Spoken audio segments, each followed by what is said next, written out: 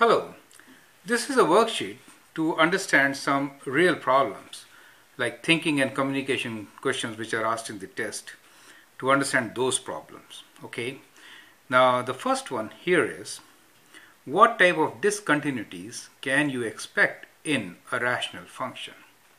As you know, rational functions have restrictions. Their denominator cannot be zero, and that leads to discontinuities. So we'll discuss the type of discontinuities rational functions can have. Well, the simplest of the rational function is reciprocal function, right? We have fx equals to 1 over x. This is the simplest rational function. If you see the graph of this function, then what do you see? You see a discontinuity at the origin.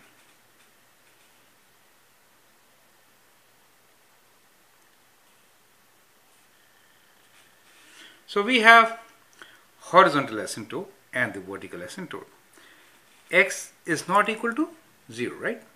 X cannot be equal to 0. So as you approach 0 from negative side, you approach negative infinity, a very large negative value. And as you approach 0 from the positive side, you approach positive infinity, a very large positive number. Now, so there is a discontinuity in between. You can never be at 0. So that is what the discontinuity is. And this kind of a discontinuity is called vertical asymptote.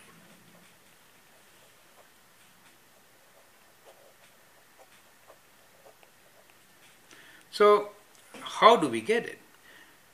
If denominator is equal to 0, then we can never reach that point at when it is 0.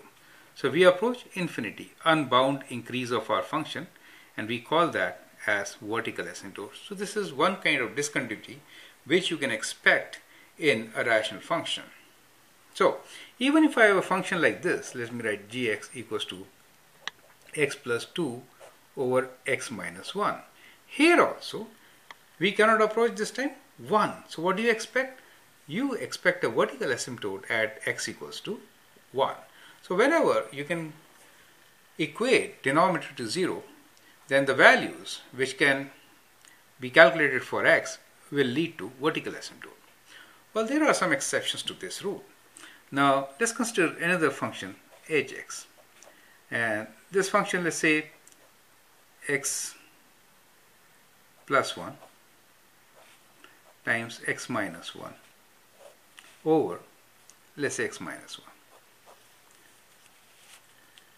So here what we see is that the restriction is that x cannot be 1. So we cannot approach 1.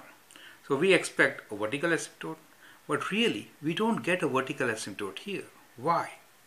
Because it has a common factor, and this x minus 1 gets cancelled off, and we get x plus 1 where x is not equal to 1. So this is what we get. So this rational function does have a restriction that x is not equal to 1. But since we had a common factor in the numerator and denominator, they cancelled out.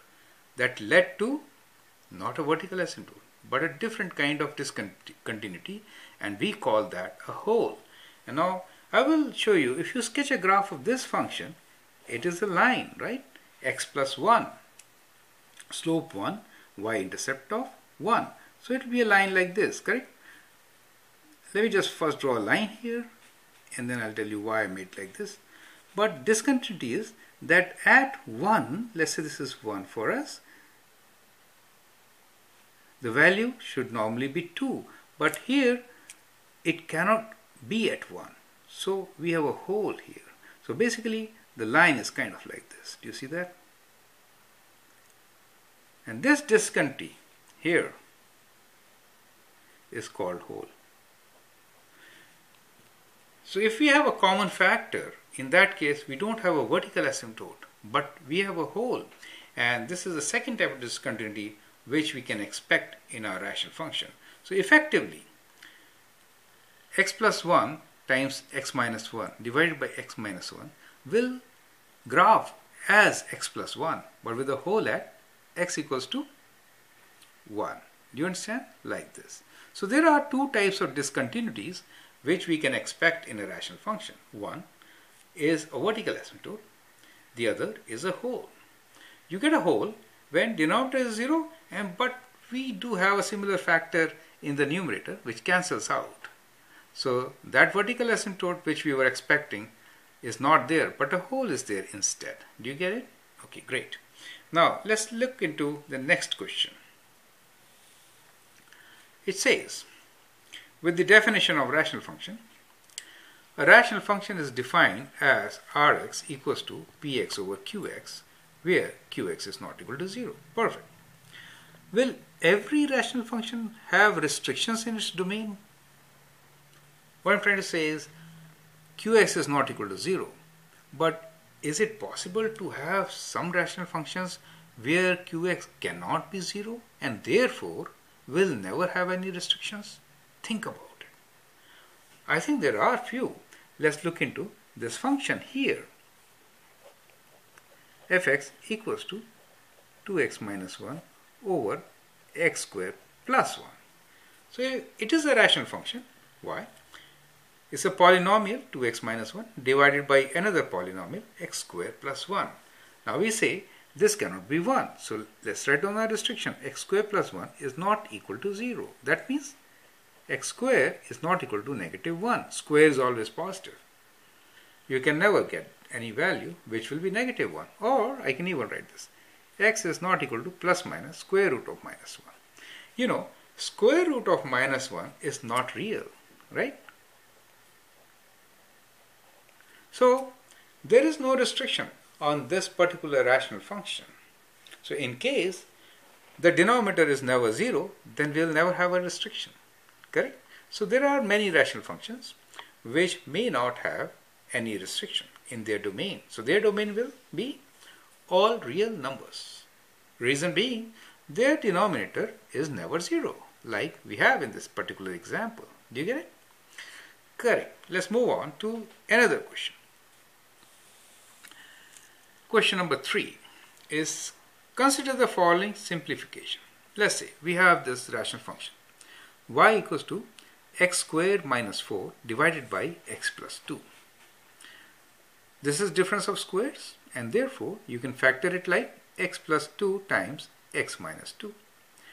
In the denominator we have x plus 2. Correct? Now we have factors in numerator and denominator which can be cancelled out. Once we do that, we are left with, oh sorry, I should have cancelled out this one. This is correct. Yeah. So we are left with x minus 2. Is it right? Now the question is this function equal to that? What I'm trying to say, are these equal?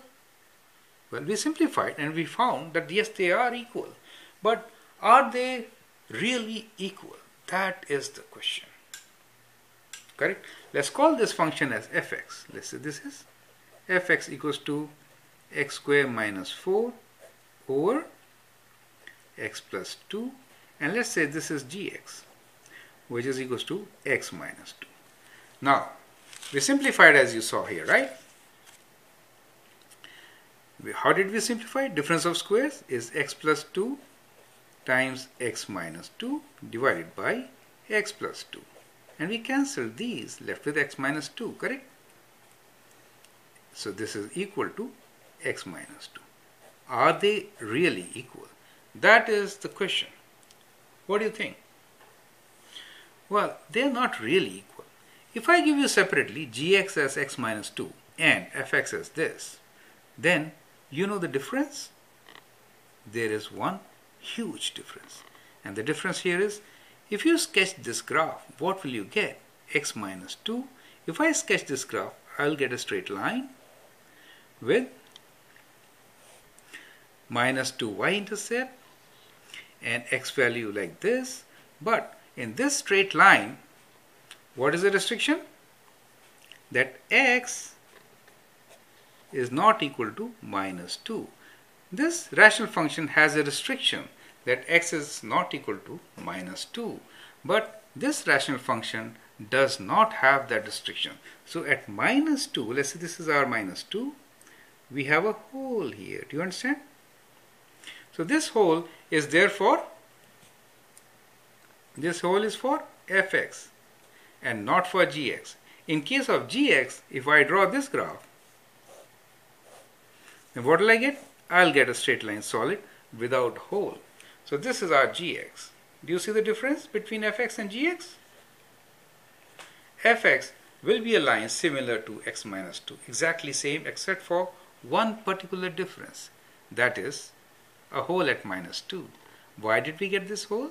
Because there was a common factor in numerator and denominator which got cancelled, and once it does, it leads to a hole. Therefore, this expression may simplify to x minus 2, but it is not exactly same until and unless we write this as x not equal to minus 2. So now if I write like this, then yes, both are exactly same. Otherwise, not. Okay? Thank you.